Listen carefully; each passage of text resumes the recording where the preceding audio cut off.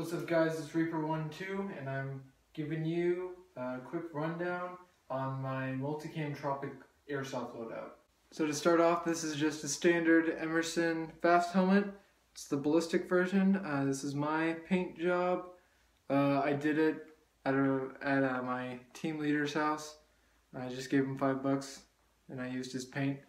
And it came out way nicer than I thought it would. It's supposed to cure in like 2 days. Just because of the kind of paint it was, but it cured in like 12 hours and it's perfectly fine. The BB shots that I took didn't really affect it that much, and I kind of like the shots. There's like a shot or two back here and it kind of looks cool in my opinion. But enough about that. Next I got my camera. It's not a GoPro. It's like a GoPro replica because I'm dirt cheap, but it works, so I use it. And then you can see the wire. I'll take off the helmet.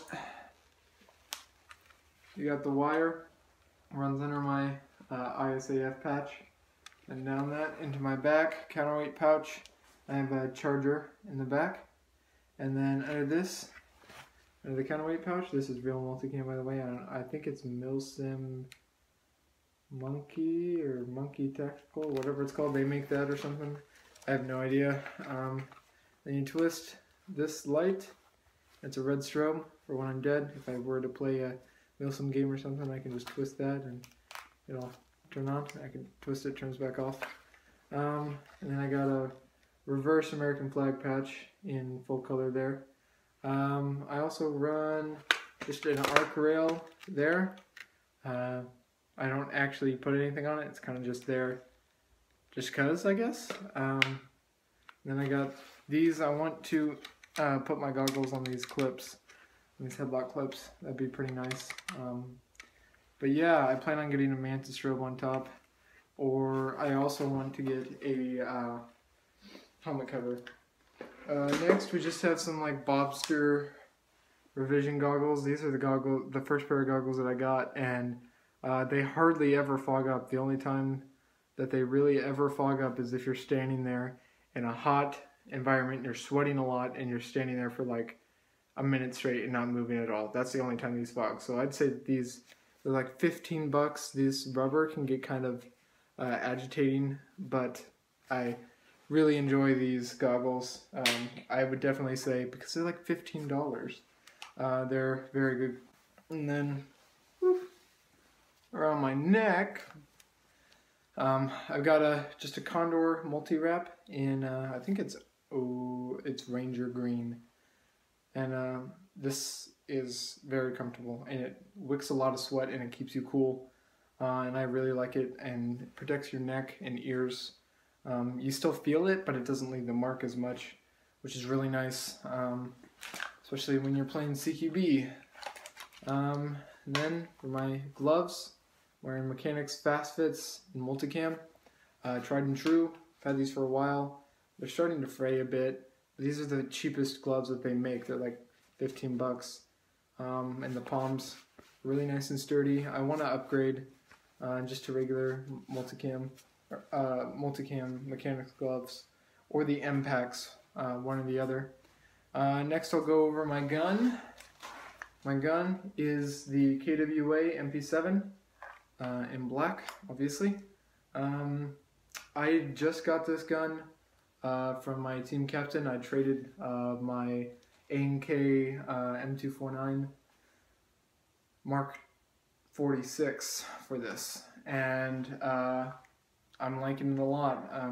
I got 2 mags, 1, 2, but the only bad thing about this mag is I can't really use it because I need to get a new follower and a new spring and new spring guide and a base plate, because when I played with it, the base plate popped off and out flew the spring, so I lost all the pieces, so I need to find replacement parts. I contacted KWA. I'm going to try to find a place to get it. And then on this, I just have a Condor 2-point or 1-point sling. It's normally a 2-point, but I put them together and made a 1-point just because there's no point. There's a mount here for you want a 2-point sling, but there's no point. This gun is like, it's not long at all. So let's set that down, and then we'll go over my plate carrier. This, as it has been, is the Modi JPC. I've had this for, gosh, year, 2 years maybe, long time, and I love this plate carrier so much. It's my favorite plate carrier. And then in it I have Elite Force mags just for looks. I don't actually use them because I use an MP7, but I'll probably, if I wanted to, I'll end up just filling them up with BBs or something and let friends use it. And then I got a double pistol mag pouch for Condor. MP7 mags fit in just fine.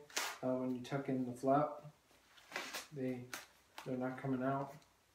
Not coming out at all, but they come out when you do want them to come out. They pull out pretty fast and they insert really easily. In this one I just have a speed loader. Pretty useful tool. Midland extra talk. Planning on upgrading to maybe like a toy soldier. I'll end up getting an emitter pouch right here to put it in. And I got nothing on my sides because I like to run clean sides. It's a lot more comfortable, in my opinion. And on the back, I have a, where is it, right here? I have a Emerson, or a TMC map pack, or modular assaulters pack in multicam, and then I run hydro, and I'll run extra stuff, or if I want to put my sling in there, I'll just throw it in there. And then I got 2 patches on there, and then I got a fast mag with an extra M4 mag in case, you know, anybody needs it. Or is it right there? It's right there. Extra fast mag with extra Elite Force mid cap in there, just in case anybody needs it. And then this gem right here, I got my Doge patch. Pretty awesome. I love that patch. And a lot of people like to comment on it when they see you on the field. So next I'll go over my combat shirt. This is the TMC replica of the Cry combat shirt. It's TMC, I know. I was really on a budget, but this shirt is like fantastic. The Multicam Tropic matches perfect with my pants. And it's not like you'll look at the multicam, the regular multicam that they have, and it looks nowhere as close as it does to the real. So if you match up the TMC with the real, it doesn't look anything, they don't look anything alike. But then you take the Tropic replicas and you put it next to the real ones, the multicam is exactly the same, and it's really nice. And on it, I got team patch, Red Cobra Airsoft, link will be in the description if you want to check us out. And then I got a multicam, this is a reverse flag. Yeah, this is a reverse flag. And then normal flag. And I came here to kick ass and eat bacon patch. Crusader patch. Pretty awesome. Usually I'll be running a pen in the pen pocket, especially during bigger games when I need to. And I don't run anything inside this map either, or in any of these pockets, but usually I will put a map if I need to. And then my belt. I think it's just a Lancer Riggers belt, pretty cheap. Got it off Evike for $7 because I was running like a dress, like something you wear like during church. So I wanted something that looked more tactical. There's not really any rigging space. You can't, like, you know, there's no molly on it. This is for, like, you know, rigging and doing, rappelling. And then my pants, I'll back up a bit, my knee pad's coming out. Whew. Not good. I'll back up here. My pants are the Rasputin replica of the Cry G3 Multicam Tropic trousers. These pants are fantastic. I cannot say anything better about these pants. These pants are amazing, and they're so comfortable and so adjustable. And then they got the stretch fabric, as you can see, just like the real Cries. It's got the stretch fabric there. It's got it in the crotch area. It's got it right here, and it's so comfortable and flexible. It's really, I would recommend these 1,000 times. And then I got the real, these are real Cry knee pads on the inside, because I figured if you're going to get high quality pants, you might as well get high quality knee pads. I don't really run anything in my pants. Every now and then I'll put like a knife in there, or sometimes when I'm going real fast I'll put the mag in there, just because it's under high stress, it's harder to put the mag back in the pouch. So I'll just throw it in my cargo pockets, because there's so many pockets. If you guys ever want me to review any of this stuff, just post in the comments and I'll try to review any of this stuff.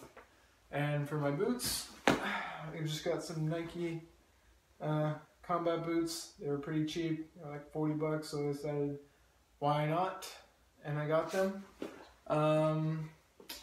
For under my pants, I usually run like Nike baseball sliders, because they're the same as compression shorts and they wick the sweat, but when you play in the CQB and you're sliding a lot, I learned this because I used to play baseball, you tear up your side, and it's real painful, especially right here in the hip bone. But once you get baseball sliders, it is a godsend to slide on your side. Yeah, because you can't really slide with these knee pads in, because you can't slide on your knees because they'll just pop right out. And then my socks, I just have waterproof hiking socks. I'm planning to get more pairs of them, especially for longer games when I need to have multiple pairs just in case.